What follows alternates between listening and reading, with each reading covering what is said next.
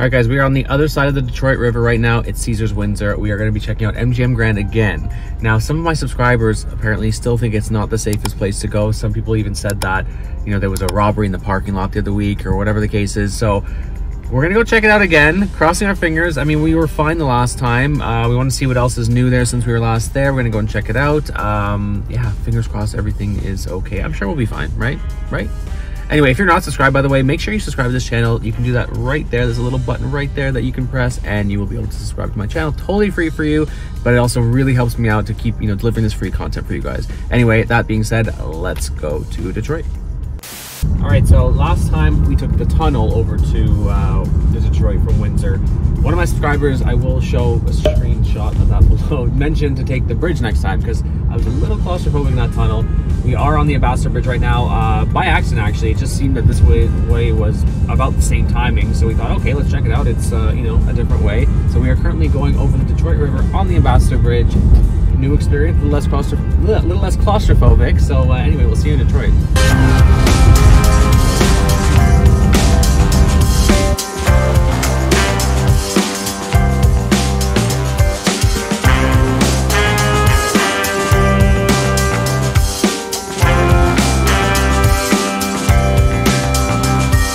It's a bit strange. We wanted to check out this Central Market where they have like it's almost like a little food hall.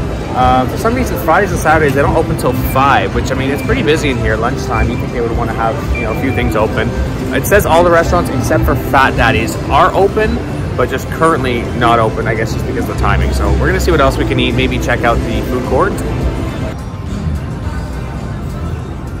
Okay, we just checked out the little food court area. Only Red Sauce, which is like a pizza place, and some Coney Island hot dog place are open. All the other places are closed, so we're gonna see where else we can go grab a quick bite.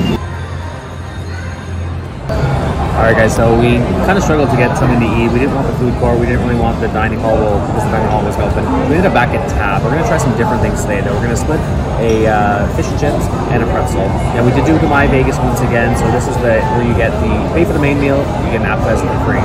We also ordered a couple drinks. Cody got a beer. I got myself another margarita. We'll check this out when they get here.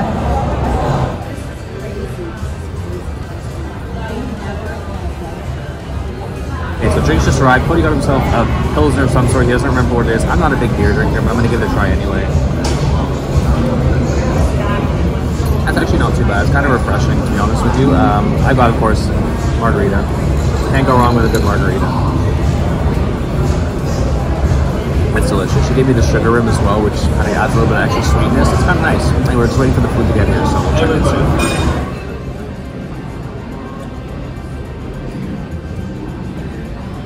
Okay, guys, we got the large pretzel here. It's definitely large. It's a little harder than I expected it to be honest with you, but give it a quick try. It came with a grainy mustard as well as like a cheese. So, oh my god, yeah, it's really hot. Let's check the cheese out first. Oh shit. It's like a nacho cheese, I guess, kind of like what you get on like, you know, nachos at the movie theater kind of thing. I'll try the grainy mustard. The pretzel is very dry. Well, I like the taste of the mustard better, but I expect the pretzel to be a lot more soft and like buttery, but it's more of a crunchier pretzel. It's okay. We're gonna wait for our fish to come, finish this up, check on you in a bit.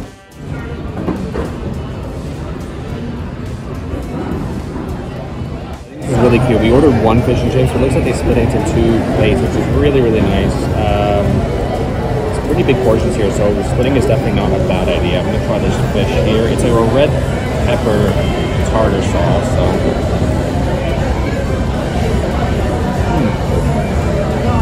It's a bit different, but it's like got a nice sweetness to it. It's really good. These fries are pretty good too. We gotta give it a try to these little fries. Definitely better than that pretzel. To me, like, I like malt pretzels that have that like soft doughy texture. That was a lot harder, like crunchier as well. These fish and chips are really good though. We're gonna eat these up and then we're gonna check in with you guys in a bit. Okay, so we just got the bill, everything was sorted out. Total bill was only about 50 bucks after tax and everything. I was quite surprised with that. After we did the myvegas discount, it ended up being about 38 because it got us about $12 off for the appetizer. All in all though, yeah. Oh, and we obviously tipped on the original total on the 50, not on the 38. But yeah, all in all, not too bad. Pretty inexpensive in general, especially, you know, with the myvegas.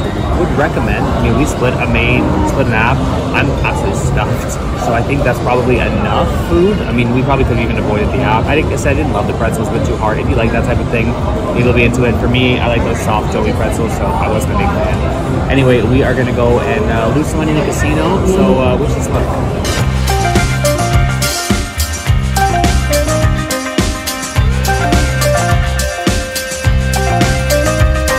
Alright, so we are currently under the Detroit River. Apparently my GPS said that taking the tunnel back would be the right way, so we are currently stuck under the Detroit River, and I really hate it. I hate it so much. It's, yeah, a little claustrophobic. Anyway, yeah, I wanted to go over quickly our experience at MGM Detroit today. So all in all, honestly, same as before.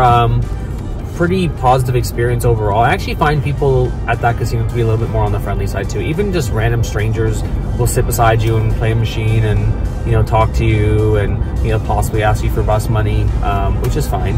But overall though, it was pretty okay. Like, we had a pretty good time. I found they had a lot of new machines, which I was really happy about. We did alright on like Stinky Rich, for example. We did okay on Little Shop of Horrors, so we won a few little things here and there.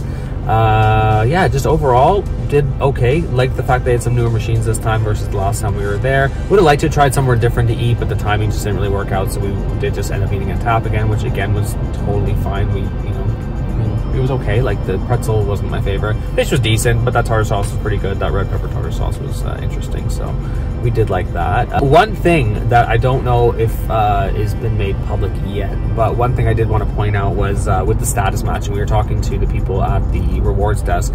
It seemed a bit of confusion there. First they said they weren't doing any matching, then they said that any matching that's done now expires August 1st, which doesn't really make a whole lot of sense. So if you had status matched previously, for some reason it would have still been okay, but for some reason the status matching that they're doing now, they saying is will expire August 1st. It says that they weren't matching to, originally they said they weren't matching to Cosmo, they weren't matching to Crown and Anchor, which they were before, so I don't really know what's going to happen with the status matching. I am a bit concerned because I know a lot of you guys out there do take advantage of the status matching through other casinos, through the competitors. I know Caesars has become a lot tighter with that, so I don't know if MGM is going that same route as well. I'm a bit worried. I really hope that's not the case. Hopefully, you know, we can continue having good status there and doing the status matching and everything, especially now that MGM has partnered with Marriott, so that, you know, could open a lot of doors for people who are Marriott Rewards members and also MGM Rewards members. So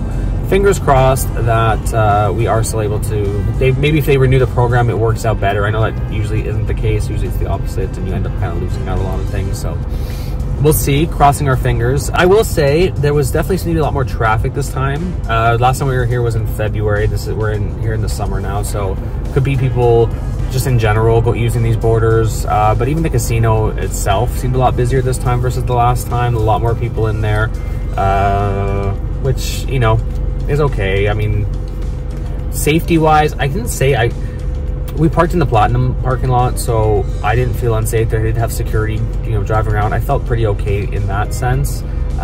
Even in the casino, I felt pretty comfortable. I think, you know, as I said, people were coming and talking to us, whether, you know, they were trying to scope us out or something. I don't know. I didn't fully get that impression, but it's completely possible. But yeah, I mean, we walked out okay. We're almost back in Canada on the, you know, well, underneath the Detroit River as we speak. So anyway, that's probably going to be about it for our experience at MGM Detroit. I do want to go back to Detroit at some point. I know there's a couple other casinos. There's what is it? What is it called?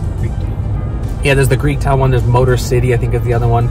So I would actually like to go back at some point and cover those two places as well, and any other places that you guys maybe suggest below. There has been some other suggestions below to check out those two places, and I did want to do that today, but we just kind of, time got away from us. We got to get back to Caesars now, unfortunately, so we weren't able to, you know, fully take advantage of our time in Detroit. So definitely, if you have places that you'd like me to check out or to feature, leave them below, because it, you know, helps, obviously, you know, other travelers with, you know, finding different places to go. It helps me, you know, obviously delivering you know, new content to you guys that you guys actually want to see and want to, you know, learn about and everything. So leave those suggestions below.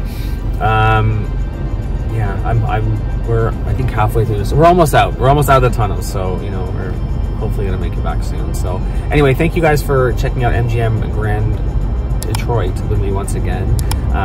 If you are subscribed, thank you so much for subscribing. If you aren't subscribed, make sure you hit that subscribe button. It's right down below at the bottom there. It really helps me out. It really helps to keep the channel going. You know, helps me keep delivering this, you know, free content to you guys. So I really do appreciate it. Again, it's totally free for you, but yeah, really appreciate it if you guys could hit that subscribe button, hit a like button, all that fun YouTube stuff. Once again, this has been Daniel Spotlight, and we'll see you in the next one.